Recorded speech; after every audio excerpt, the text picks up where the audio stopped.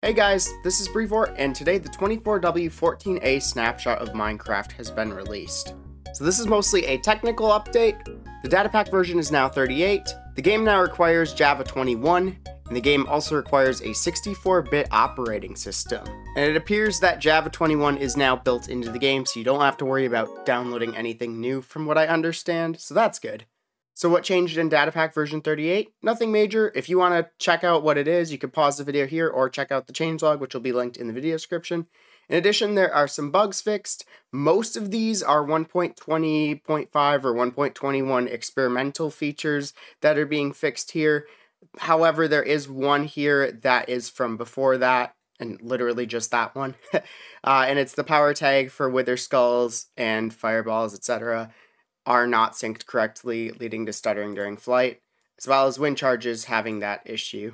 And I had a lot of trouble recording the last couple of snapshot videos, so I may or may not get them out at all. I'm going to try to, but we'll see if and when that actually happens. And 1.21 has all of its features revealed now, according to Mojang, so we won't be seeing anything new.